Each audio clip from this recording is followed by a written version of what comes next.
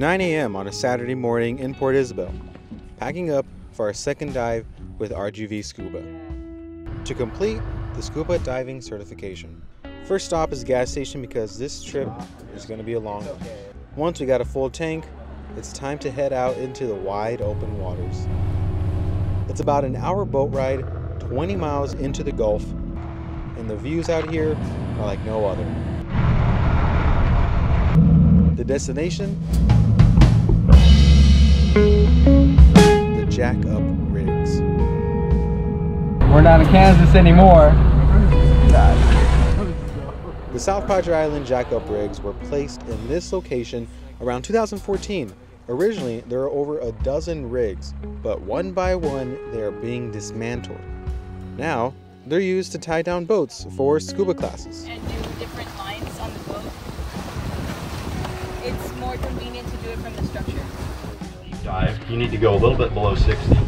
But we're going to see what the visibility looks like, because out here we find something called the nepheloid And layer. the moment has come. We get suited with all of our gear and jump in.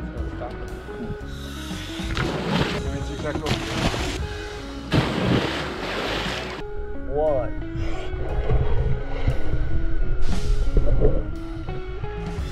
Woo! How was that? Yeah, it wasn't too bad. Real close to me. So you have to stick your legs out and kick a bit. Alright, here we go.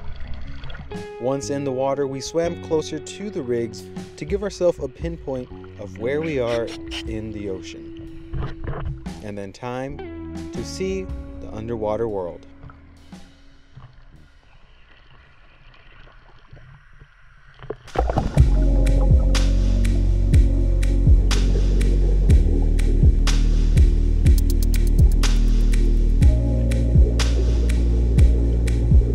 The aquarium is the name they've given this place, and are home to a wide variety of colorful reef fish and native Gulf species.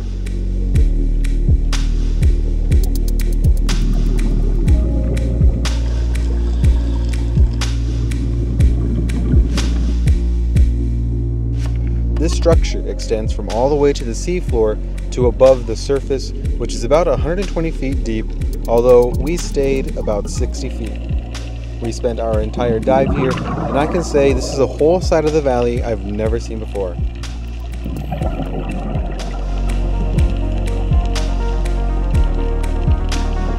We eventually do the safety training, the same ones we did at the pool, but just in a real-world scenario, in order to get the certification. Some of the fish we see on the rigs are lionfish, lots of barracuda, flying fish, and some we couldn't even identify, and there are also a variety of soft coral and sponge.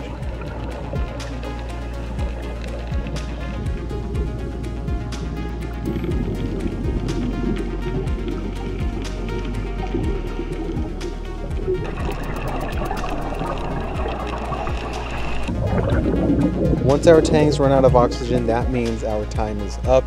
We climb aboard, untie the boat, and head back to the mainland. And once the second dive is in the books, I am now officially a certified scuba diver.